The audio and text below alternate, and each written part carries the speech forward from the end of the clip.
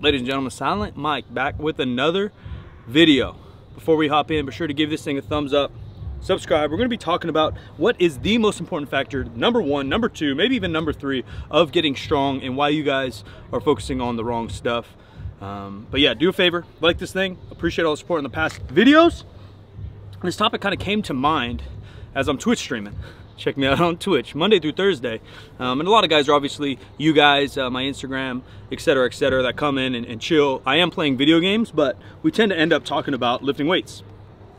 And I love answering, and I love teaching, and I love coaching. But I guess there's a different conversation of teaching and coaching. Coaching in a lot of ways is more direct. I'm telling you to do something, and you go and do it. I'm taking into account what your goals are, who you are, and giving you the best plan to go attack it, and you go attack it. Teaching is kind of the why behind all this stuff. And for the majority of people, I know you're interested and you want to get optimal gains, whether you want to lose fat, build muscle, gain strength, but sometimes you don't need to know the why. And so a lot of people were asking me about programming and all these details on programming. And the biggest thing, you know, the other comments I'm getting lately are that how fast I'm coming back to strength.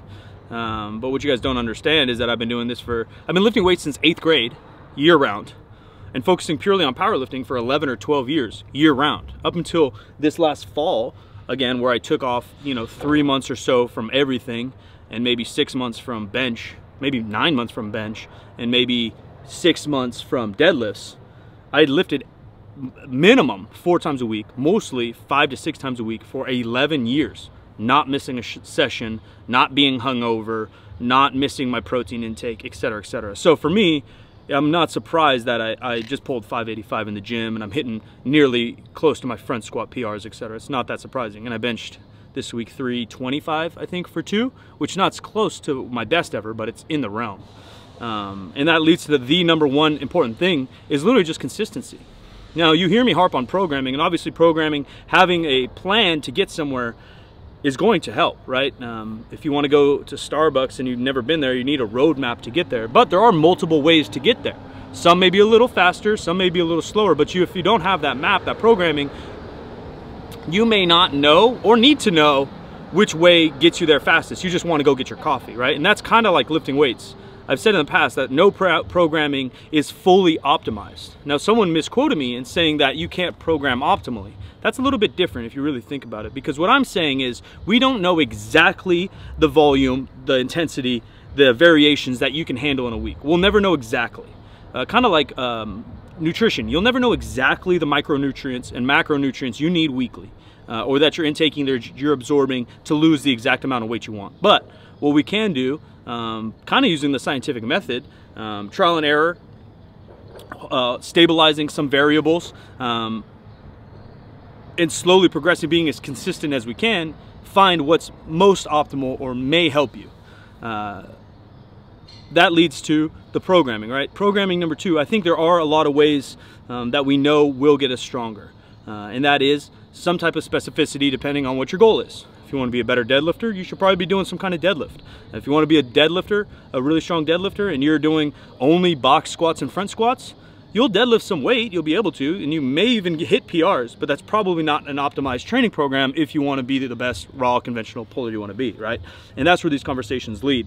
Now, the detail in those is what maybe doesn't matter. If you want to be the best deadlifter ever, or your best version of a deadlifter, whether you do 4 weeks of 2-inch block pulls or against bands, or 3-inch block pulls, probably in the 10-year span, 5-year span, 3-year span, won't make or break your next PR. What will is not putting enough effort and not being consistent. Some kind of variation, right? We're trying to, when we talk about specificity, we'll just keep the deadlift example, is we want the hip hinge, because that's the movement we're practicing. Greatest range of motion first, probably, right? So the competition deadlift is going to be closest to what you can practice, but then something against bands is very similar. You're just changing kind of the strength curve. Blocks are close, but you're obviously cutting down the range of motion. Chains are still similar range of motion, slightly different bar path, etc., etc. There is this zone of lifts that stay within kind of the pocket, rather than, again, if you want to be the best deadlifter and on your deadlift day for a cycle you're just doing lunges, no deadlifts, probably not optimal. Can you get better that way? Maybe. General strength may help. People have gotten stronger doing crazy exercises, and people have gotten stronger not lifting sometimes the exact movement, the specific movement. This will get more specific, and you'll need to get more specific the longer you've been training, right? In the beginning, you could deadlift once a month, but if you're squatting on the other days and doing like hamstring curls, you might hit a deadlift PR in 4 to 6 weeks. But if you've been deadlifting and pushing your genetic potential, your own personal potential, 3, 5, 10 years into the game, you're going to need to get more specific and up the volume. And then number 3, I guess, right? So we have 1, just consistency. Doing the movements as often as you can, staying healthy, having fun over a long period of time. 2, having some kind of program that sits in the pocket. Again, there is directions that we need and some basic rules, right? Like that specificity rule. The other one is like sets and reps.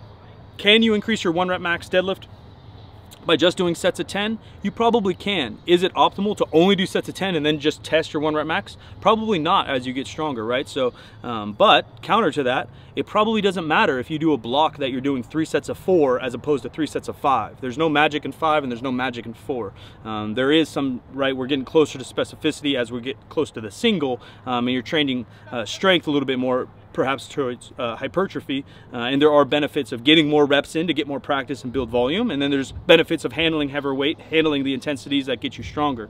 So there is a time and place for all this, but point being 4 to 5, 5 to 6 probably isn't a big deal, but there is a little bit more of a big deal 1 to 10.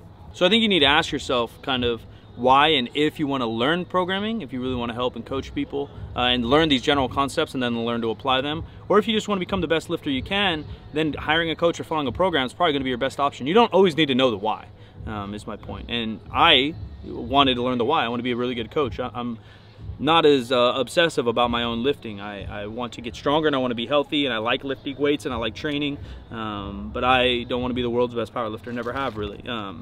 But I do want to help you guys as much as you can. So I guess the last pieces are troubleshooting. And once you get these basic rules, then you can start to troubleshoot. And it could be something as simple as I don't feel very strong or get much out of doing block pulls. So, or I feel too strong doing block pulls. So if you can pull 300 pounds over your competition lift doing a block pull, maybe that's not the variation you need to throw in any of your cycles. And that goes for across the board variations of exercises, etc. We talked about the previous video when maybe to use a belt, how to use a belt, and why I think people apply it wrong. I think that's the same with these variations. Now, some variations can, I'm just throwing out general rules now to try to help you guys handle some of this.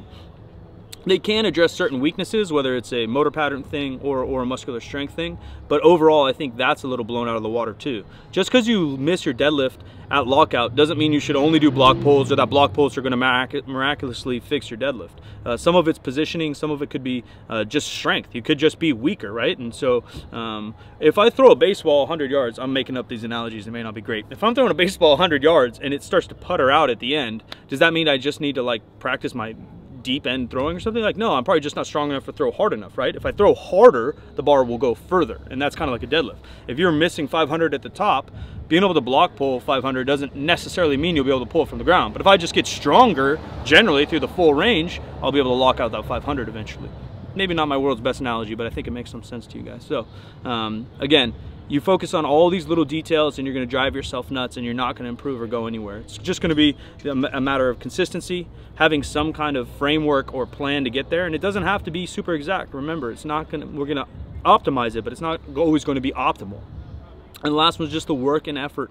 You do have to show up, you do have to get the work done. Sometimes it's going to be uncomfortable, but if you just sit there and you're calculating sets and reps all freaking day, you're not going to get anywhere. To counter my own argument, I guess, you do want to plan and you do want to put this in. You don't just want to go in the gym and do 10 sets of 10 on every single exercise until your head explodes every day, because then longevity is a big key. So staying healthy, having fun, will really last you long. And that's why my strength's going back easy. That's, you know, how I learned a program. And once you, again, if you want to dive into it, you'll probably just need a coach or a mentor, because there's so many different things to learn along the way. It's hard to explain in one 3-minute YouTube video, but I do appreciate you guys kicking it.